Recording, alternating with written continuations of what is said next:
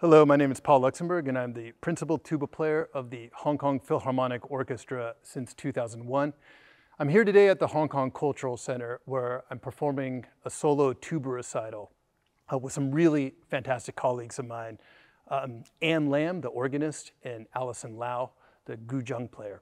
The music that we're performing will be George Friedrich Handel, Ernest Bloch, Brendan Collins, Gabriel Vine, and Liu Tieshan and Mao Yuan. The first piece is the Handel, which actually originally was written for the recorder. Now, there's a really great arrangement of this by the German tuba player and conductor Walter Hilgers. And I really wanted to use the beautiful organ we have here at the Hong Kong Cultural Center and perform some music with it. And after rehearsing with Anne and just hearing how wonderful the blend of sound was with organ and tuba together, I wanted to showcase more pieces with tuba and organ, which leads to the next piece that we're going to do, which is the Prayer from Jewish Life by Ernest Bloch. In this piece, Bloch, he is very influenced by Jewish-sounding melodies from his upbringing. Now, I enjoy playing this not only because of the fact that I'm also Jewish and also enjoy playing Jewish-sounding melodies on my tuba, but this piece is perfect on a recital, and the blend of sound with organ and tuba together, once again, is phenomenal. The tuba actually, I believe, sounds like a baritone singer, and the organist sounds like a choir accompaniment. Another interesting thing about this piece is that its probably greatest influence was that not only has it become a staple of the standard cello repertoire, but it also became the progenitor of the Max Janowski musical setting for the Jewish prayer, Avinu Malkeinu, which in Hebrew means Our Father, Our King. And Max Janowski was a famous, a well-known composer of Jewish liturgical music and a choir director. The following piece I'm going to do is the first piece that was actually written for the tuba. Now, this is the Brendan Collins Sonata. Brendan Collins is an Australian composer. He's a living Australian composer. This is a phenomenal piece that he wrote for my friend Steve Rosset, who's the tuba player in the Sydney Symphony. He wrote this for Steve in 2011. I heard it a few years after.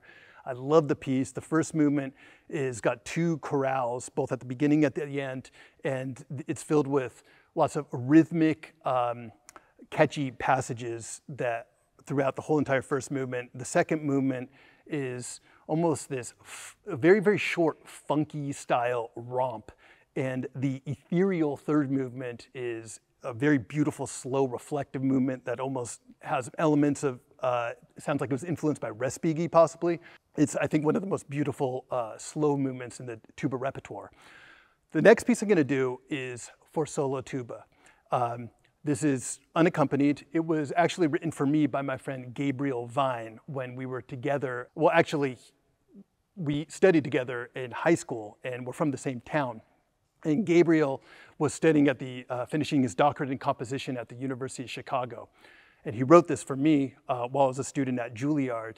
He had just finished his master's where he was studying composition with Erich Urbaner in Vienna, who was a student in the Second Viennese School. And throughout this, Gabriel uses quite a few jazz rhythms, and he also uses a lot of repetitive intervals in a non-tonal context. It's a really wonderful piece, and I think it will become one of the staples of the tuba repertoire. It's a fantastic contemporary piece, about 4 minutes long in 2 movements.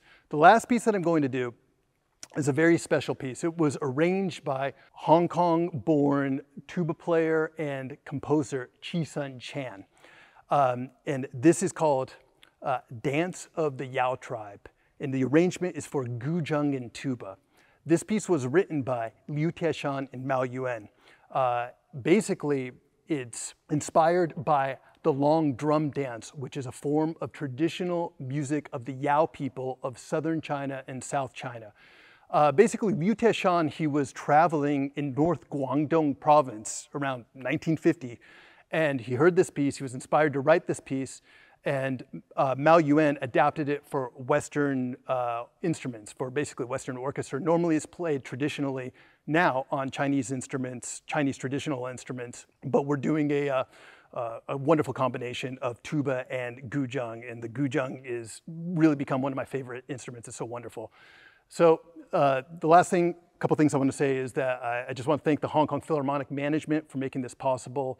My wonderful colleagues, Anne Lam, Alison Lau, our recording engineer, and his team, Roy Chung, and last but certainly not least, this is summer 2022 that we're recording this, and my mom passed away summer 2012, so this is the 10-year anniversary of her death, and I dedicate this recital in loving memory of her.